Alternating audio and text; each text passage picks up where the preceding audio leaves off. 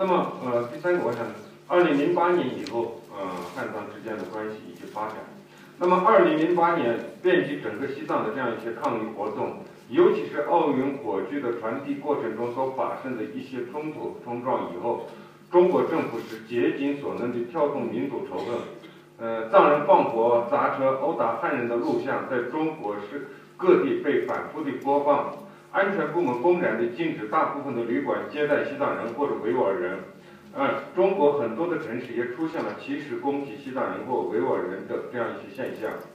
虽然是这样，但是以王立群等很多中国知识分子以上书或各种形式表达了对此的不满或对西藏人的同情，同时也有几十个中国的律师公开地表示愿意为被捕的西藏人进行辩护。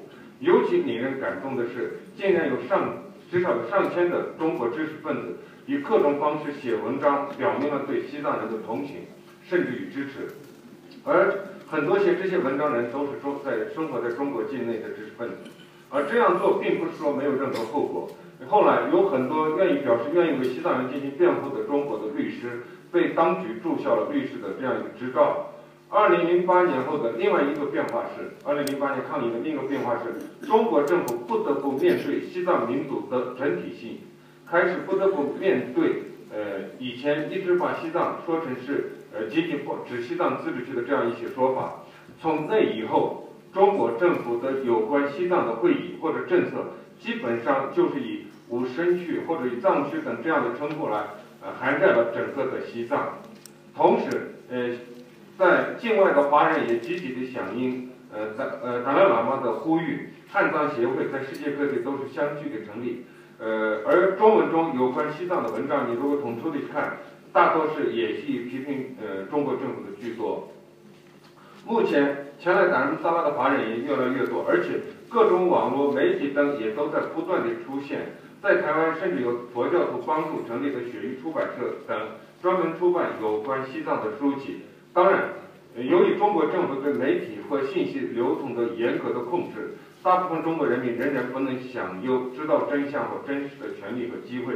所以，通过各种途径让中国人民了解真相，是解决西藏问题最重要、最关键的一环。随着信息传递的接受，希望通过大家的努力，相信这一切都可以逐步地得到改善。谢谢大家。Sino-Tibetan relations after 2008 protest. In 2008, protests took place all over Tibet, particularly so after the Olympic torch relay. In light of these events, the Chinese government devised numerous strategies to create discord between Tibetan and Chinese people.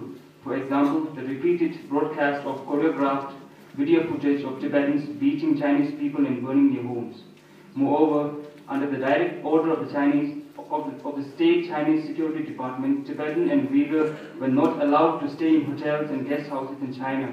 They were discriminated against by the Chinese people in many parts of China. However, a group of scholars such as Wang Yishong expressed their support for the Tibetan people.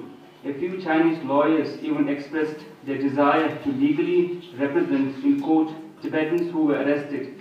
Even more surprising, more than 1,000 articles were written on the Chinese internet by the Chinese people supporting Tibetans during that time, most of which were written from the mainland China at their own risk.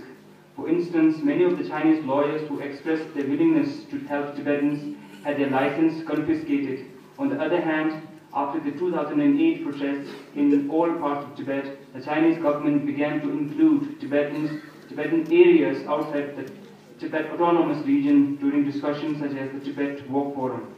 Similarly, the Chinese living outside China established many Sino-Tibetan groups and expressed their support for the Tibetan cause by writing articles and openly criticizing the Chinese government. At present, the number of Chinese visiting Dharmsāla is increasing every year, and there are over 10 Chinese websites and radios advocating for the Tibet issue. Chinese language journals are being published in Dharmsāla, Taiwan and USA. Similarly, a group of Chinese supporters has established the Gangjiang Press in Taiwan, which has published several books on Tibet.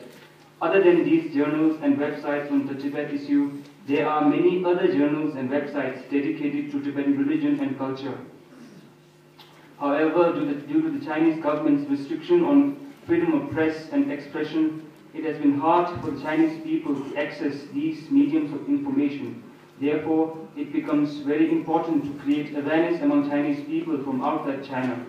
We therefore urge you to introduce the Tibet issue to mainland Chinese, to encourage as many Chinese as possible to visit Dharmsāla, to introduce as many Tibet-related websites in Chinese language to the Chinese people. CTA's offices in Tibet and Tibet Buddhist centers around the world are a great source of information on the Tibet issue. Efforts should be made to introduce Chinese or facilitate their visit to these centers. Thank you.